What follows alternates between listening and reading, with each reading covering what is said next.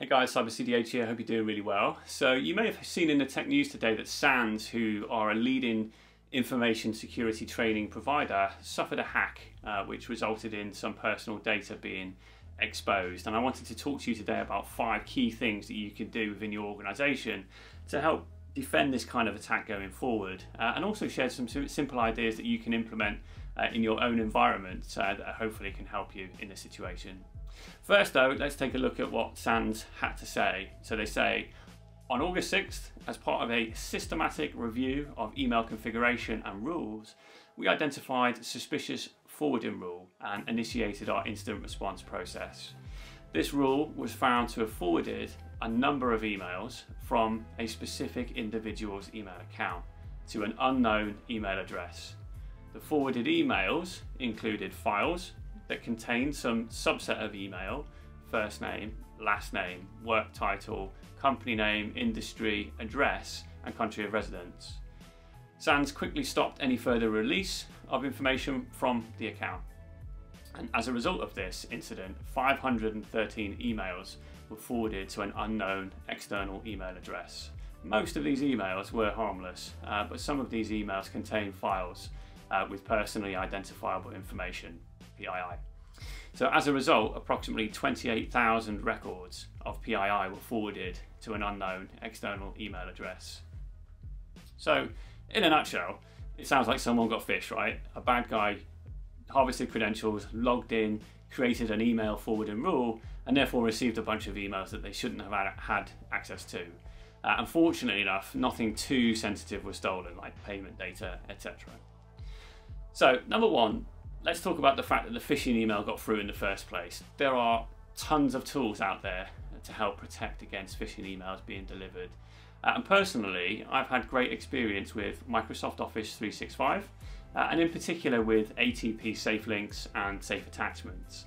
If you don't have 365 license, you can definitely do stuff in a traditional Microsoft Exchange platform to help weed out suspicious senders, subject patterns, and emails also which contain particular content. So I definitely recommend paying attention to that part of the process, and also ensuring that your users have an effective way of reporting suspicious emails to you so you can further investigate.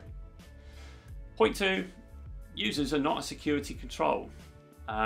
As much as you should implement a mechanism for users to report emails, don't rely on your end users to spot something suspicious. Adversaries in this day and age are very creative. It's easy to trick people into clicking links, opening attachments, etc. And at the end of the day, we're all only human after all. So it seems that there was no detection here from a login from another location. And I definitely recommend then looking at geographic IP blocking to restrict login access from risky countries, and also monitor and potentially block impossible travel, which is obviously logging in from 2 locations within a very short space of time. Number 3, be proactive and not reactive. SANS found the issue here through a regular check of their email configuration. And that sounds like a manual process that maybe gets conducted every now and again. So for me, a better way would be to implement a rule or an alert to either block or at least alert on any forwarding rule that gets implemented in the environment. And every single one of those that's to an external source needs to be fully investigated and prevented. And all of that can be automated in Office 365. Setting up an email forwarding rule is a fundamental indicator of compromise that you should be looking out for. So be proactive with your hunting. Don't wait for stuff like this to happen before you actually find it. Number 4, web content filtering is really important. And it sounds like here that the victim in SANS clicked the link, entered credentials into a phishing website.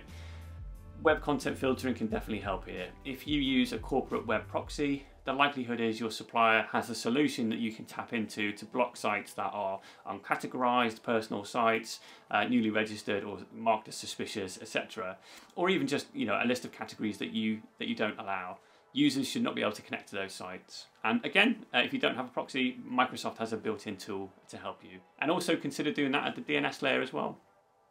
Point 5, communicate your breaches.